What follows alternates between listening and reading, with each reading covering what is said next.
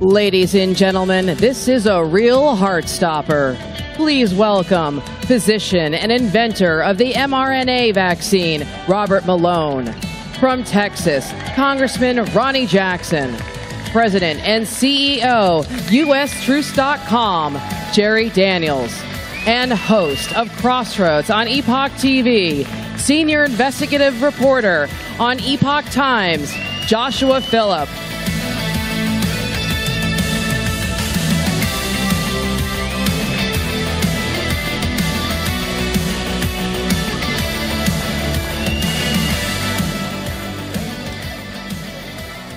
Well, I think this is going to be a great panel because it's something that has affected probably everyone here in one way or another, at the very least many of your family members.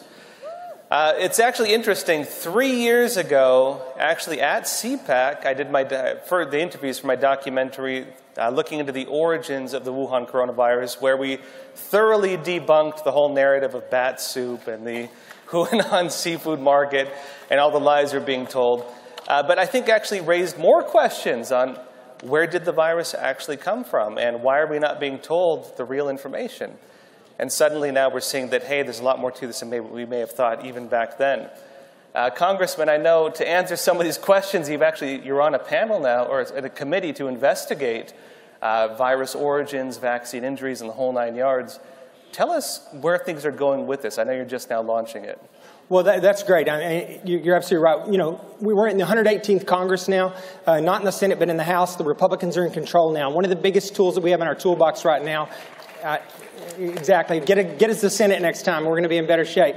But we have the House by a slim margin. But one of the biggest things we're going to be able to do, one of the biggest tools in our toolbox this time, is going to be oversight. And one of the prime oversight committees that has been established is the Select Committee on Coronavirus. And so I'm on that committee. We had our first hearing the other day. And we are going to dig into everything that's going on. We had...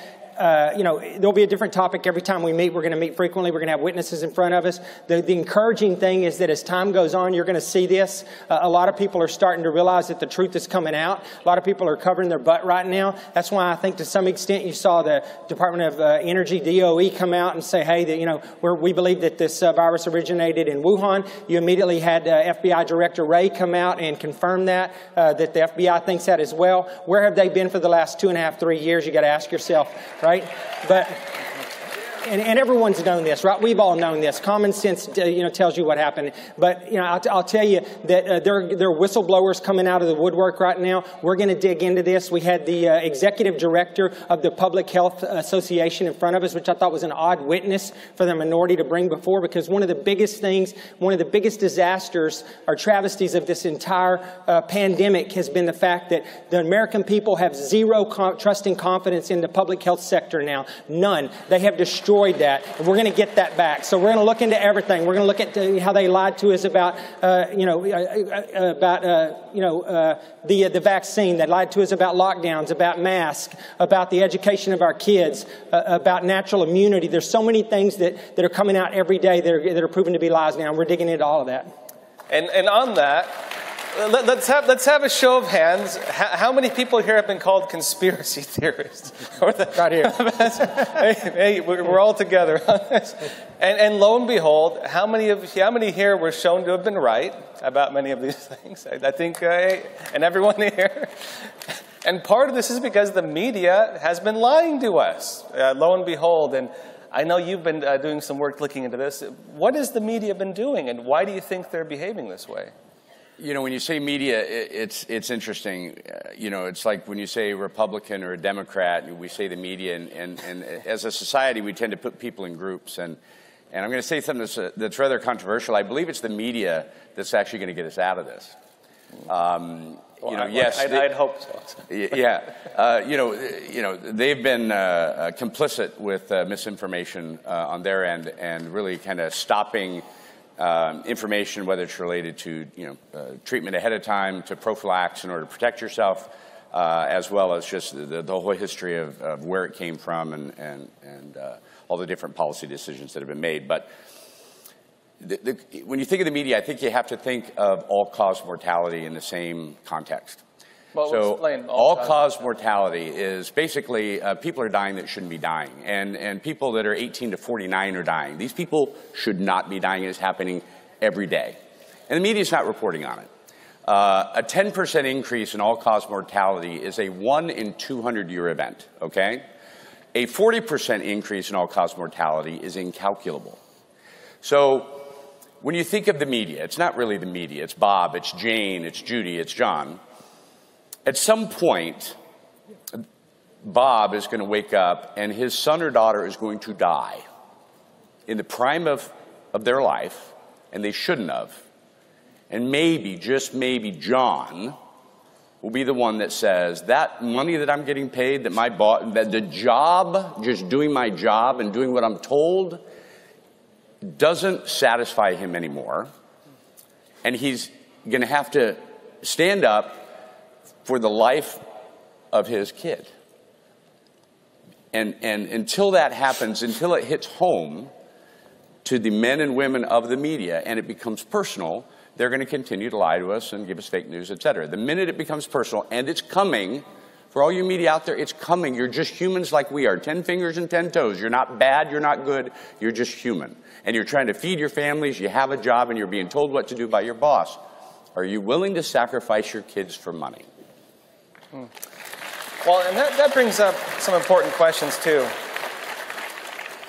I think all of us are dealing with the real situation that we're dealing with an overwhelming amount of inherently self-contradicting information.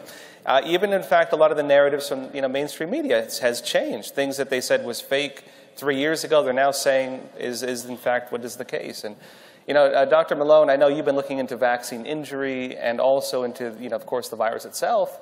When we're seeing these excess deaths, how do we make sense of this? So just a shout out to Ed Dowd and his colleagues that have captured the information from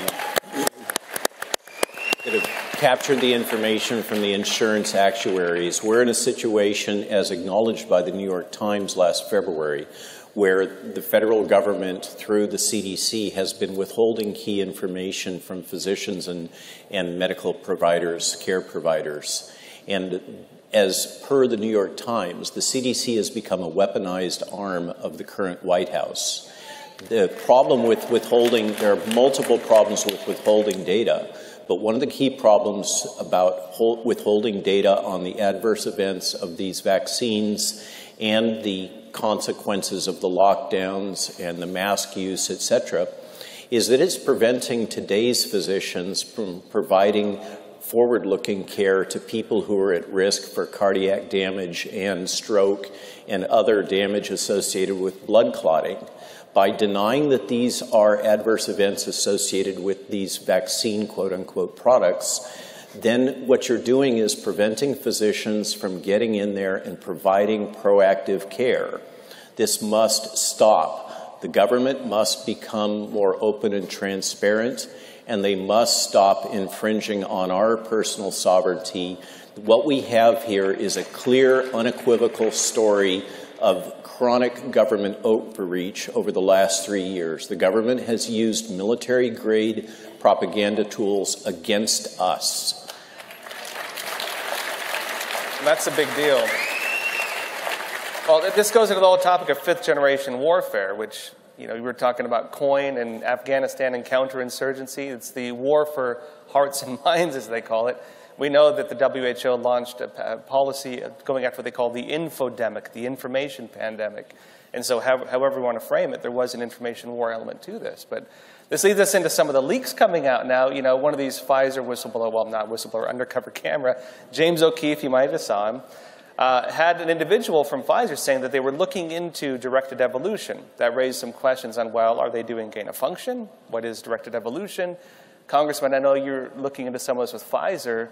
What are you getting in terms of what Pfizer has been doing with this type of research that could be maybe even illegal? Well, we don't know exactly, right? But their director of vaccine development, or their chief executive officer for vaccine development, was caught on tape, like you said, talking about this stuff, and clearly indicated that they were doing gain-of-function testing, that they were calling it something, had another cute name for it, but it was gain-of-function testing. But the disturbing part was that, well, that's disturbing enough, but that they were also doing it for financial benefit, that they were trying to come up with the next strain so they could get ahead of it, so they could keep pushing, this vaccine development. Because, ask yourself, if they're lying to us about all this stuff, which they are, right? And the cover-ups being enabled by social media, by big tech, by big pharma, by mainstream media, by the FDA, the CDC, all the branches of the executive branches of government. If all of these people are trying to cover this up, what are the motivations? I'll tell you, everybody has their own motivations. I'm a firm believer that the Democrats in general, the party, their primary motivation was mail-in ballots. That's how they won this last election. COVID, they wouldn't have won this election without COVID and the mail-in ballots and all the crap that followed that. So I think that's their motivation, but I think that what happened is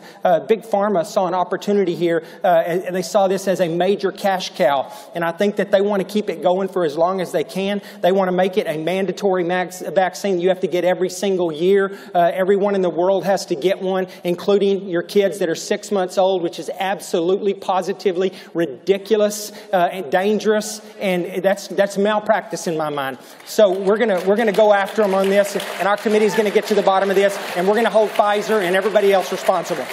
So I'd like to jump in on this particular topic. When I first started doing my research, I thought the same thing. I thought that this was about an election or it was about money.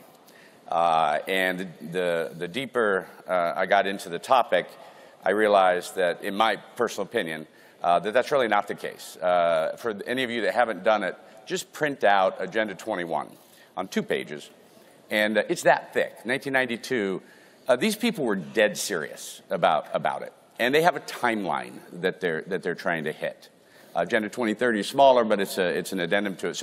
So I think it's a little deeper than that, a little more nefarious than that. I think it's probably the most well-planned psyop in the history of the universe. And I think that, and I'll also say, I don't think that the average politician in Washington is aware, and I don't think that I don't think Democrats are evil. I think the average Democrat is just like us. We may, I think Democrats and Republicans, quite frankly, would agree on 90% of policy, 90%. But the right and the left want us to think we're polar opposite ends. They want us divided, right? So there's a lot of really good people in the world. There's a lot of really good politicians fighting the fight every day. There's a lot of really great doctors.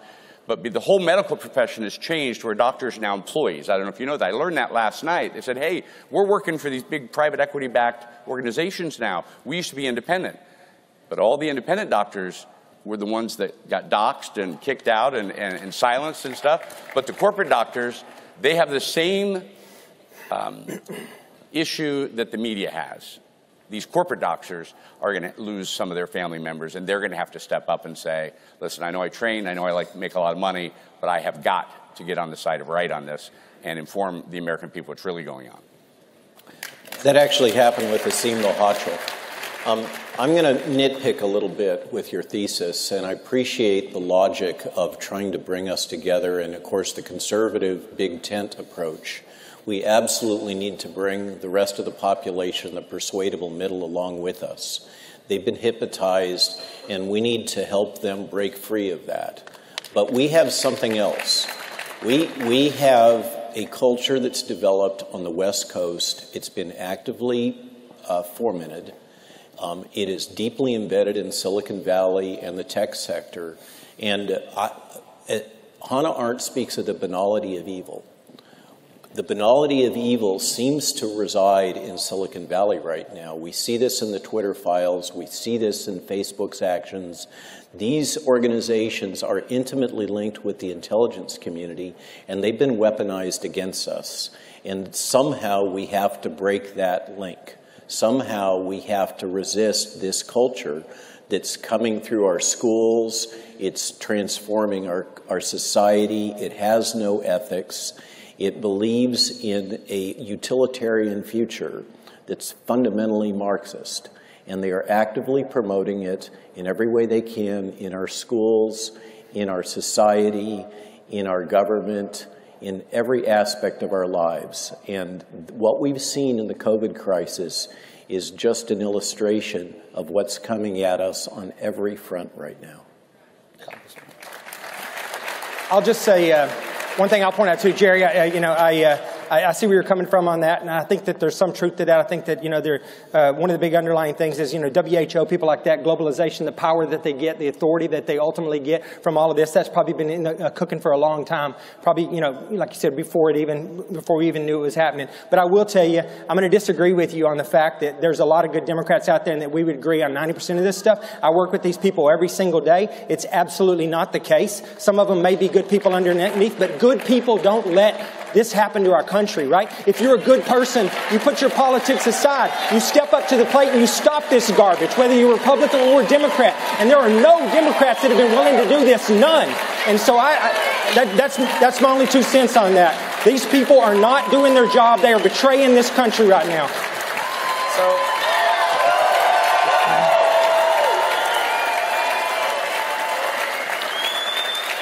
So as the only non-doctor on the panel, I just got talked down by two. I'm not a doctor either. No. You stay out of this. All right, we got this.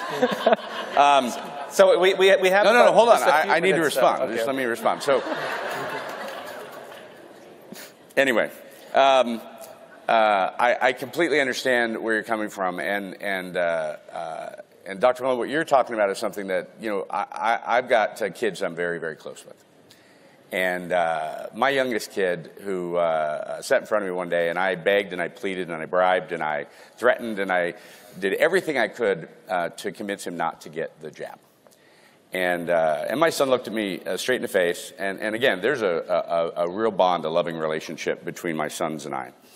And he said, Dad, he said, I know you're super successful at business, but I think you're just susceptible to conspiracy theories.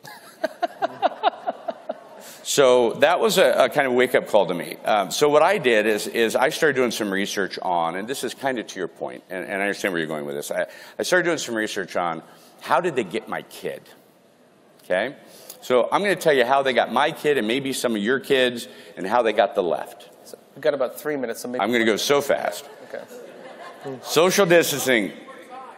Border crisis, killing of American energy, ESG, censorship, weaponizing the federal government against citizens, train wrecks, food processing plants burning up mysteriously, cows dying, chickens dying. I could go on. And every 2 weeks, there's a new problem. And it's pretty big, right?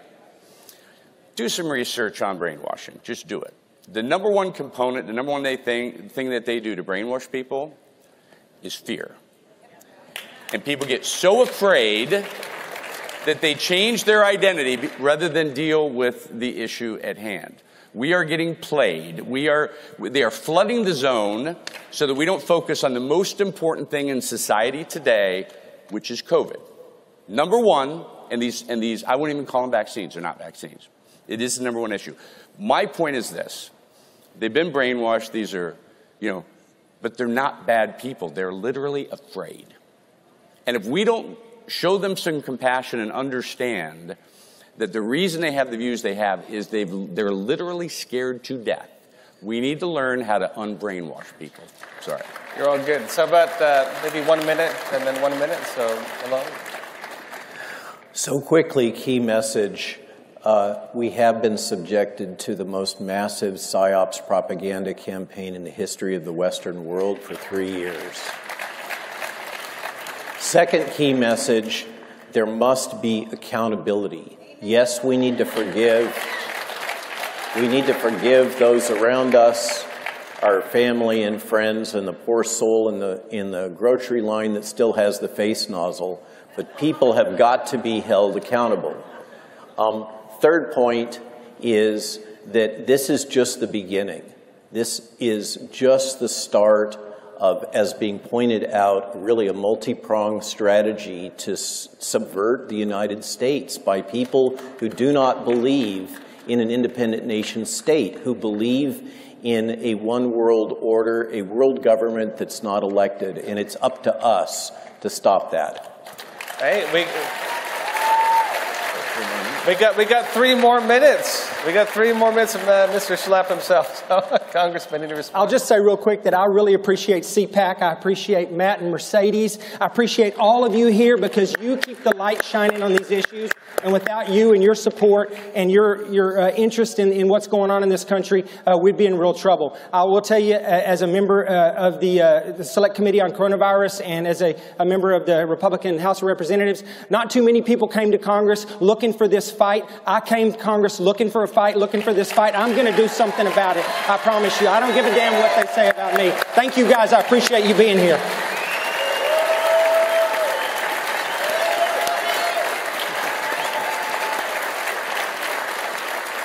So we were graciously given a few more minutes. So, by the way, folks, if you want to read a good book on menticide, you can read Rape of the Mind. And really, it really emphasizes what we are facing, which was a massive information campaign. And I know we have 3 folks here at different ends of that. We have really some from the inside who refused to be silenced, even though they tried everything they could. We have someone investigating this from the from the congressional standpoint. We have someone really from more the business and independent standpoint coming out, and myself, a journalist. I think when we're facing this, I guess just last statements on what we can do when facing an information campaign like this, because we are facing people, as you mentioned, who've been misled. Do we throw them under the bus, or do we try to show them how they've been misled? Last thoughts. I think the adversary needs to be respected. They're very good at what they do. They've planned this for a long period of time. This is a global initiative. I don't remember in my lifetime ever hearing multiple heads of state repeating the same slogan in my life. Build back better. It's never happened in my lifetime, right? And then when we watch what happened with COVID, they all use the same crazy methods of dealing with it, right? Social distancing, mask. There's 50-plus reports over history told us masks did not stop viruses. We knew this. And then all of a sudden, the other day, one drop says, hey, by the way, the mask didn't work. I mean, you know, it's insane. So if you think this is a local problem, it's not. This is a global problem. Yeah. I personally, you know, I have nothing but respect for our government. I had the privilege of touring our Capitol the other day, and I mean, it's awe-inspiring. I don't know that the political side is going to be difficult. It's going to have to be the people that push this. It's going to have to be the media. It's going to have to be the doctors. It's going to have to be you guys getting mad enough as you see friends and relatives die that shouldn't die. Like they're trying to kill you. It's a fact.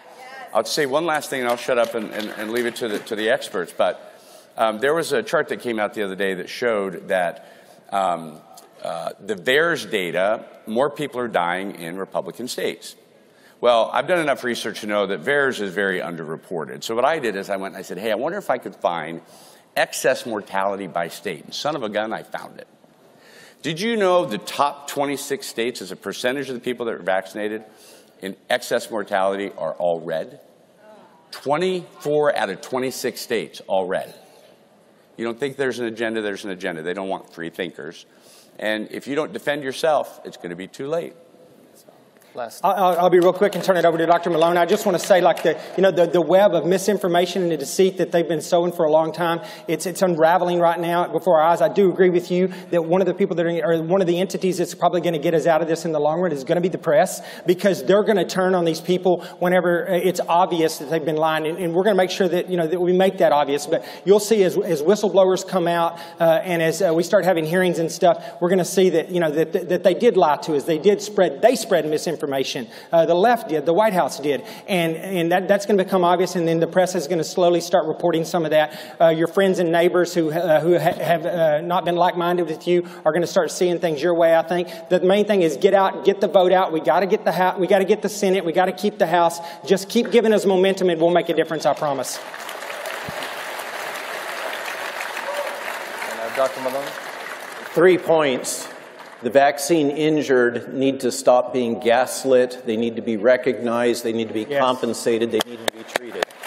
Second point, there are treatment protocols coming online, Paul Merrick in particular, I wish to give a shout out for. There is hope for all of us in terms of those that have been vaccine damaged and wish to clear the spike protein from their body. There are new technology platforms. Third, I want to confirm this has been a conspiracy. There is no question there has been nefarious actors. Okay? They have exploited this for financial reasons, and that's not a conspiracy theory. That's truth. Thank you, everyone.